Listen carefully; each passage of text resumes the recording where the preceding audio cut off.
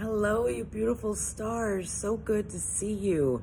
I almost forgot to do an energy update. I'm actually still semi-recovering from the weekend. The full moon was glorious and wonderful, but surrounding energy, let's say, was rough. It was very rough, and on certain signs, it was very rough. So I feel you, I do. My sleep is way messed up, which we've talked about going into August. We've talked about this repeatedly, that a lot of people's sleep gets messed up.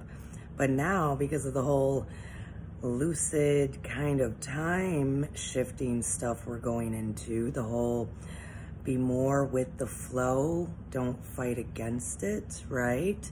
Be more like water than a rock. Yeah, we have to become much more flexible, which I will say, all of my signs are pretty much fixed. It's not so easy for me.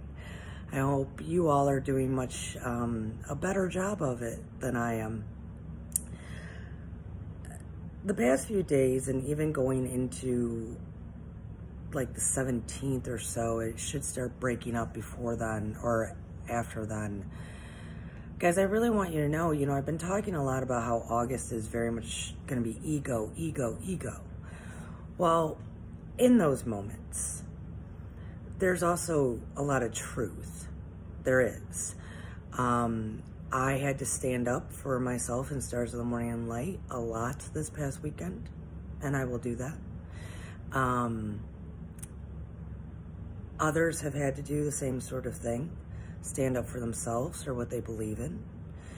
And this is not in judgment to others.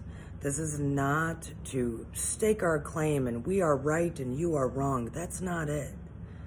It's to really, truly identify and speak who we are, what we believe in, and what our cares are.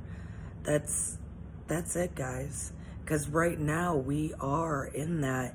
We are claiming ourselves. We are claiming ourselves. And when we speak it, we manifest it. And all this ego pushing back and forth, it's so we can release judgment of others, for they know not what they do.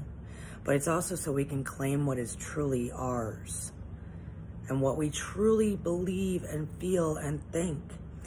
And I will say, ladies and gentlemen, normally, let's say we get very heated inside or we feel like we have to say something, that passion is very close to what our soul's purpose is. Very close. You all might have topics out there that get you all heated up, and for me, it's like, okay, whatever, because it's not my soul's passion. It's not my soul's purpose.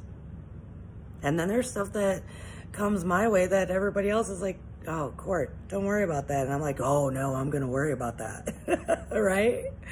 So it's calling to us. So let's pay attention to what we feel like we need to say. On top of trying to be as flexible as we can with the change. Remember, we've been talking about the waters of neutrality. We've been talking about 5D. We've been talking about releasing the judgment. We've been talking about all this stuff. Now it's time to practice, practice, practice. I love you all. And I claim Stars of the Morning Light. I claim its prosperity. I claim its protection.